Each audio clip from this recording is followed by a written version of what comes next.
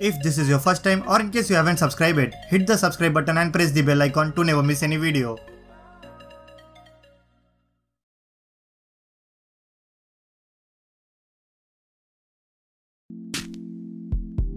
Yo, what's up guys, Mr. Android here, and in this video I will be showing you some best hacking apps that doesn't require root. But before we get started, I just want to clear you that I will be talking about only the good side of hacking, which will benefit you, and make sure that it will not harm others. All the links to the app has been provided in the description, so with that being said, smash that like button and let's get started.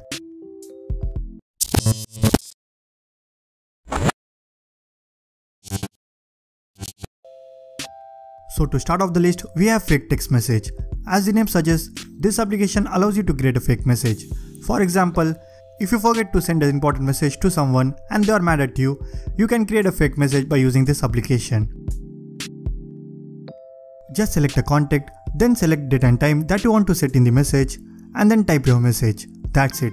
It will be appear in your messaging application, and you can show this as a proof that you have sent a message and it has not been delivered.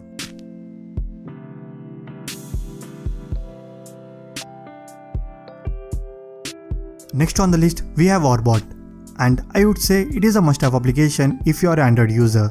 What it actually does is, it protects your privacy while browsing through the internet. You just have to start the WhatWas server and continue browsing.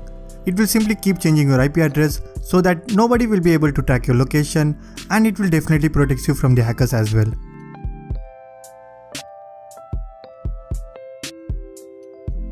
Third on the list, we have UnderState. So if you are a website developer or you have a website of your own, you can use this application to test the actual capacity of your site. But most of the people use this to slow down the server of others' website. For that, just you have to paste the victim's URL in the target URL tab and select Go option. However, I will not recommend you to do this. Next up, we have Cryptography. It actually allows you to convert a normal text message into a ciphertext, so that except the receiver, nobody will be able to figure it out. What you have to do is simply choose the encryption type the text that you want to encrypt and send it off. The other person have to paste the ciphertext which he has received and select decrypt. That's it, the text will be decoded.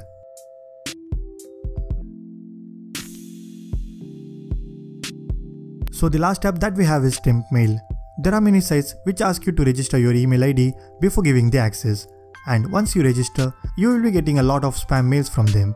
So to get rid of this spam, you can use TempMail, which helps you to create a fake email ID that will be deleted after every 10 minutes. And you can use this email ID to register yourself in any untrusted sites. So guys, that's it from the video. These are some of the best hacking apps that will benefit you, and at the same time, if you use it in a right way, it will not going to harm others. If you guys find it useful, then smash that like button, and also don't forget to subscribe to the channel if you haven't already. I am Mr. Android, and I will catch you in the next one.